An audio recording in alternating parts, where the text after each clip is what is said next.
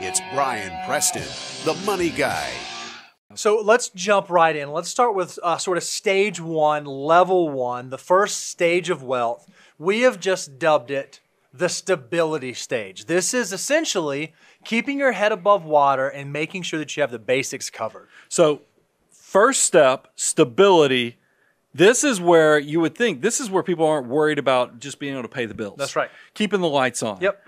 What really made me sad about this book is we're talking about the 5 levels of wealth to find out that the lion's share of Americans don't even make it out of the starting gate, meaning they don't even reach level 1. Yeah, and it's not just us supposing that's the case. There's actually been a study that shows 40% of Americans, this is from the Urban Institute, have trouble paying for all of their basic needs. When you think about food, shelter, electricity, healthcare, 40% of Americans have problems just covering those 4 basic levels. It's even worse than that. I mean, not only can they not cover basics, if they have any type of hiccups, think about the hot water heater giving them trouble. Sure. Thinking about just covering your deductible or copay for a medical exam, all these things, even dropping your iPhone in the commode could be catastrophic for you if you can't reach level 1 of your wealth. And we've seen that just by how many people can come up with $1,000. Yeah, it's pretty remarkable. If you've listened for any amount of time, you've heard this statistic before. This is from Bankrate. As of 2020,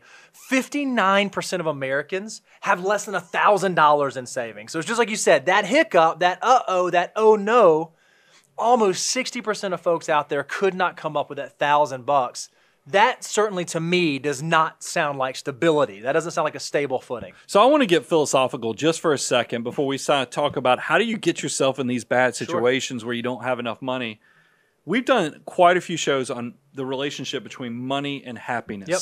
And one of the first things you hear is that stat that happiness is somewhere between $70,000 to $75,000. And all that means, now to me, that's not full happiness. That basically means you have the basics covered, which is step number 1 is stability, is that people just want to be able to feed their family, they want to be able to shelter their family, and they want to make sure that they feel comfortable. That is the first thing. So if it's just that basic, these are the basic things: feeding yourself, giving yourself shelter, and also making sure that you can just cover the basics. Why do we run astray and have so many problems? Yeah, and I think what happens is the way that we've gotten here is a mindset. It's not really understanding money the right way.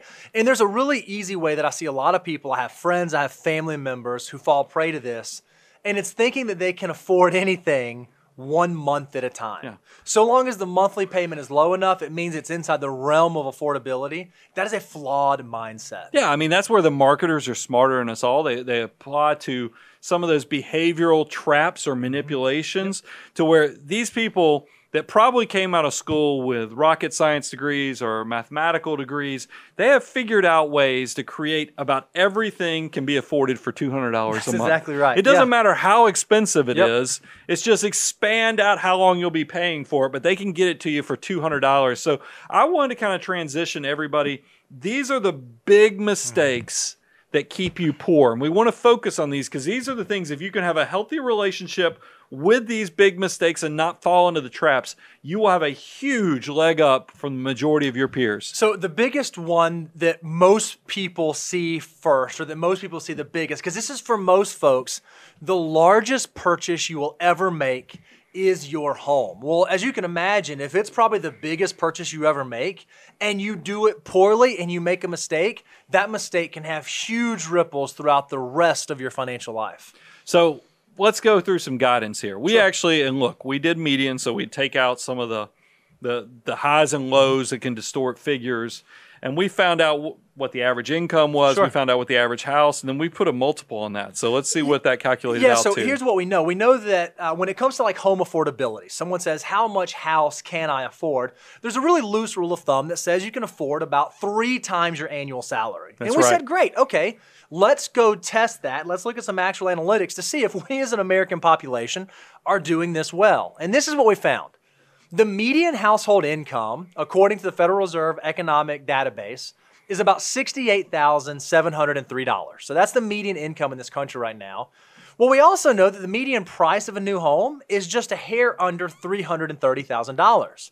Well, if you're good at math in your head, you probably figured out that's about 4.8 times the median income. Well, we just said the good rule of thumb is you can afford about 3 times your annual income, but the American average is almost 5 times. So that just immediately screams to me that most Americans, by and large, are buying more house than they can truly afford. And they're probably house rich, life poor, That's exactly and that's right. a big problem. So focus on that. Remember, we also talk about if you're looking for guidance, make sure, try to keep your housing expenses, and I'm talking about principal, interest, and taxes, below 25%. That's right. I know if you live in a coastal community or on the left or west side or east side of the country, that might definitely skew up towards 30%.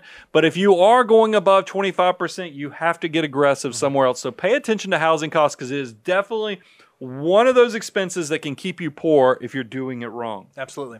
So if we know that houses are maybe the biggest purchase that we make, another really big purchase that a lot of Americans make and a lot of Americans make poorly is automobiles. Automobiles. Well, for sure. We've done this. We've covered it. I consider it financial napalm. This thing will blow up your finances quicker than anything else. And here's the thing I think about. We talk about, if you want to do cars well, 23/8. That's exactly all right. you have to remember. Is it's a basic rule, and we'll cover that in a little bit Sure. under the indicators of success. But that's not, unfortunately, what's going on. What's actually going on out there, Bo? Yeah, so if we think that 23/8 is what makes sense, what do Americans actually do? Well, what we found is that the average auto loan term for new cars right now in this country is 72 months. That is over 5. That's exactly 6 years. I'm good at math. That is a 6-year auto loan. And this is what I thought was remarkable. And I actually didn't know this until Daniel found this stat and showed it to us. 1 in 3 people who trade in their vehicle are actually underwater on their auto loan, meaning they actually owe more on the car than they are getting trade-in value for. That is an absolute horrible place to be. If you're in that place, I would argue you have not mastered the stability level of wealth at this point. Well, I found it interesting because we've done some auto shows in the past, and when Daniel, because I remember when he first showed me the stats of average car purchases and then the extended period of time that's 69 or 72 months. Because, by the way, that's a decrease. We ought to be ashamed of ourselves. We went from 69 months was the average. That's right. To now 72. Because this Stretching trend, it even farther. I don't know when it turns into 84, but we're definitely headed on Sure. that. But what I find interesting is that when I see that number in the 30,000, I think it's like $36,000 is average debt on a car loan, you're like, they are horrible decision makers. And then you see that stat of 1 in 3 are trading in vehicles that are underwater. People aren't actually buying super expensive cars. It's that they're trading in cars that they still owe a ton of money on, having to roll Just that rolling it into. in. You will never, ever, ever catch up if you're just building debt upon debt. You're actually turning compounding interest upside down and working against you. That is a complete disaster. So stay away from that huge mistake. I know you want to look cool. So let's talk about how do you do this appropriately so you don't get yourself stuck. I know we also... Here's one other thing, Bo. We did an entire kind of discussion on this. We've had it, and I guess we didn't want to put it in there because we've used it so many other times. We've talked a lot about it. Credit cards. Credit cards, the average interest rate on a credit card is somewhere right under 18%. And what I find interesting is that, close to 55% of America does not pay it off monthly. That's right. So, guys, this is an epidemic that we have here in America, is that we're using credit card debt to bridge faking it until you making it, and and I know how that works. You're thinking when you do this, when you use this credit card to subsidize your life and make it easier, you think, I will pay that back, I'll catch up, and then I'll get ahead again. The problem is not only are you subjecting yourself to punitive interest, you're also subjecting yourself that you're missing out on letting your army of dollar bills get to work for you. If you cannot pay off credit cards every month, you're screwing it up and doing it wrong. I don't even think you should use credit cards if you're not paying them off monthly. I think that's exactly right. Now, you did not hear us say don't use credit cards. You did not hear us say don't let that be a valuable tool in your tool belt. But if you are someone, just like you said, that can't manage it well and that carries a credit card debt balance, credit cards aren't for you, plain and simple. You have to be of a financial mutant mindset to be able to use those. All right, so those are some of the traps to avoid. Those are some of the ways that we've gotten here. if I am in the stability stage, what are some signs that I've done it well? What are some things, some indicators that I'm doing it the right way? Yeah. So the first thing, I mean, and by the way, I'd be remiss if I didn't Sure. hold it up, snap it around so you get the good audio of it. If you just go to moneyguy.com/resources, we have a free deliverable on the financial order of operations. Yep. And this thing, it turns out, and I hate this is the truth. Money does have an instruction manual. Absolutely. We tell you what to do with every dollar, so go check out the free deliverable. But the first indicator is you have step one, deductibles covered, meaning your life is not going in the ditch. You're already over the $1,000. You're already, congratulations, you're in the top 40% of the country just by having $1,000. That's exactly right. You've covered that. You've also mastered step two. You're not walking away from free employer money. You're not missing out on that employer match. We've already talked about this. You don't have any credit card debt. You've knocked out other high interest loan types of debt, whether that be stores or other types of high interest debt. You're not dealing with that anymore. And then food step number 4, you're starting to build your emergency reserve. You are moving towards that 3 to 6 month of expenses to know that you do have some stability in place. Yeah, and then the other thing, you're focusing on the things that you can't control. You're insuring yourself, you're protecting your family right. in case you had a premature death, if you had a disability. And what I'm talking about, guys, go look at term life insurance.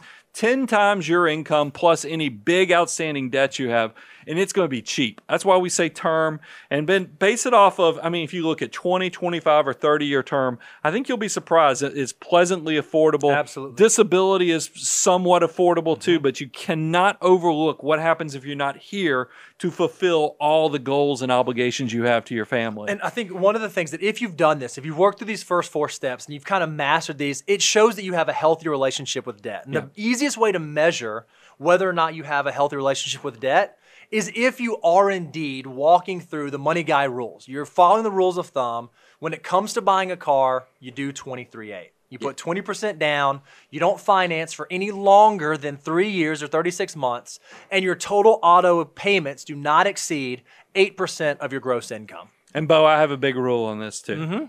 There's actually 2 big rules. First of all, guys, because this will protect you whether you're buying new cars, buying used cars, is that you never, ever want your car payments exceeding your monthly investments. That's right. Meaning that, and that's why the rule says monthly investments have to exceed your monthly car payment. I don't care even if you're buying a clunker, you think you're being very reasonable and the car payment is $150 a month, you better be investing at least $150. But what I also like about this is my younger listeners, we have, nice cars like a Tesla or something like that. And I see a lot of you guys, you're financial mutants, but you're just itching. You're itching. You have a good job. And you're like, I'd like to have a Tesla too because those things look so cool. I want to get in on the craze.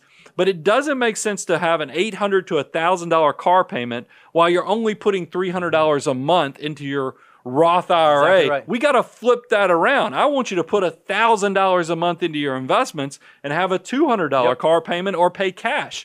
And also, Teslas, as much as we've done shows on it, they fall into that category. Any luxury car or premium brand, 12 months, same as cash. You don't get to do 23/8. Nope. You get to do 1 year, same as cash. And the reason I even give you the 1 year is I'm always trying to give you flexibility and margin because maybe your cash flow, maybe you have a big year-end bonus. Sure. Maybe you have some distribution from your company. I try to give you some flexibility, but don't take advantage and make sure you're conservative with all of your structure. So make your auto purchase as well. Also make sure that your total housing expenses don't exceed 25% of your gross income. And then when you add up all of your debt, so whether it's student loans or auto loans or credit cards or houses or whatever the debts that you carry are, make sure that your total debt service on a monthly basis never, ever, ever exceeds 35% of your total gross income. Yeah, because that's going to let you leave room for life, for savings, doing all the giving to charity. It's going to leave a lot of room.